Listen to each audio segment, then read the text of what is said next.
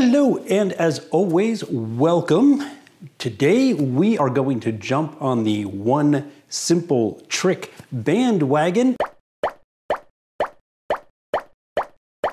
And I am about to make your life so much easier.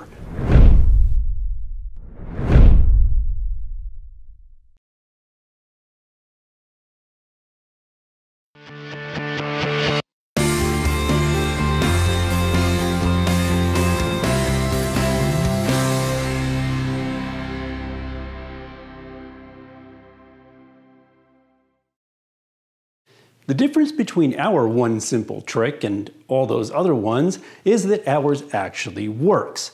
I'm about to show you a simple and foolproof method for choosing the best freeform lens design for your customer. A lot of docs, even a lot of opticians, seem to have this holy grail idea that there is a one go-to lens. 5 years ago, 10 years ago, sure, you used the Gorbot 7 for everything, and man, it worked just great. It is the very nature of freeform that says if you change anything, your sphere by a quarter, sill by a quarter, axis by a degree, the entire lens design changes. So there is no such thing as a consistent go-to lens. Let's crush that myth once and for all. You've got to choose your freeform lens design specific to your patient, your RX, their needs, and I'm about to show you how to do that in a real simple way. Please do me a favor and watch this one all the way through to the end. I have a little, well, I guess maybe it's a mini rant directed just at you.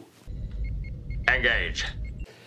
And what is the one simple, proven trick to choosing the perfect freeform lens? And I say proven because we have filled thousands and thousands of orders this way, and the results have been fantastic. The trick: do it by the numbers. If your customer is a minus, their prescription looks like a minus 150 or a -2, -75 at 137, that customer is near-sighted. In other words, they can read, they can thread a needle, they could put a pair of glasses together. Things here, good. If you want to choose the perfect freeform for a person that's nearsighted, choose a lens that favors distance. They struggle with that. If you give them a lens that favors the distance, they're going to be thrilled. If you're looking at a Laramy-K IoT design, choose our Rebel. The Rebel favors distance. Trust me, this works. The opposite, if your customer is plus, let's say they're wearing a +2 or a +2 -75 at 137, they're farsighted. They can see the sign down the road. They can see the bird up in the tree. They can't see things up close. So if you give them a freeform design that favors the near, they are going to be so happy. If you're looking at a Laramy-K IoT design, look for the Rogue. The Rogue is a freeform lens that favors near. I'm going to mention this now and again. The Camber lens blank series, the variable base curve series, really shines in the plus prescriptions. So if you've got those higher hyperopes or the problem hyperope, choose the Camber technology level and you're going to make out a whole lot better. That is it. One simple proven trick to choosing the perfect freeform lens. I've just been talking about lenses that favor either near or distance. One of the great things about freeform design is that you can make a lens that favors whatever you want. And there are some other versions that we carry that I'd like to talk about.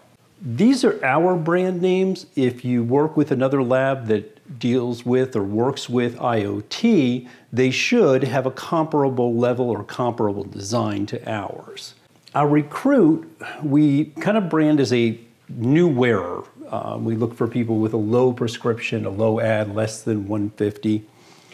But it's also great for any switchover, a lined bifocal, lined trifocal, intermediate pair, office pair. Anytime you're trying to switch somebody into a progressive design for whatever reason, the Recruit's a pretty darn good choice. The Resolve is what we call a balanced lens. It tries its best to do everything well.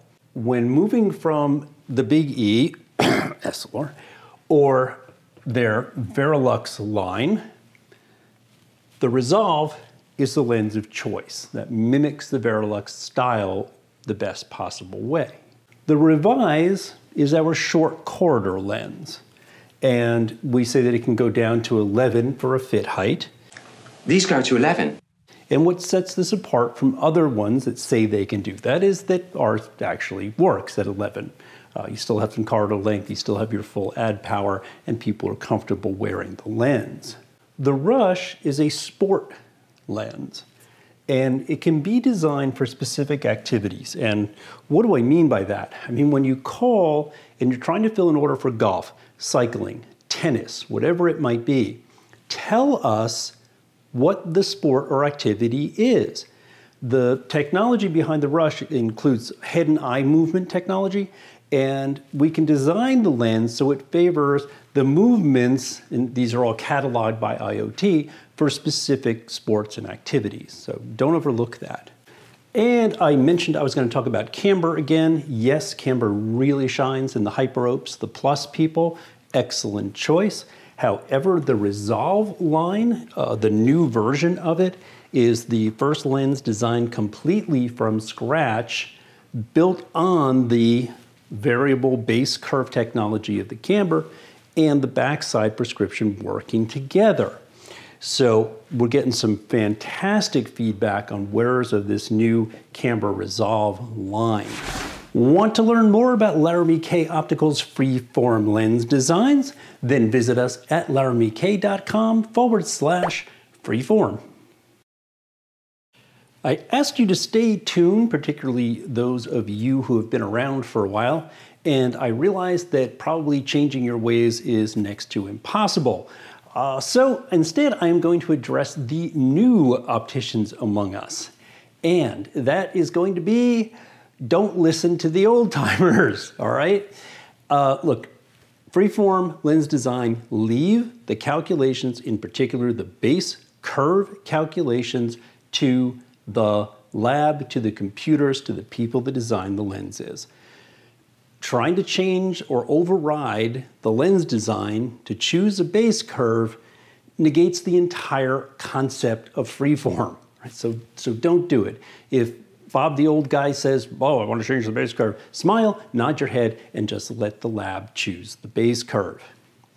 If you are trying to match base curve to frame because of an issue or a conflict, then either get a really good edger that can handle that, or send your work out to a lab that knows how to do that. So that was my little follow-up for today. Thank you, as always, for watching, and I will see you next week.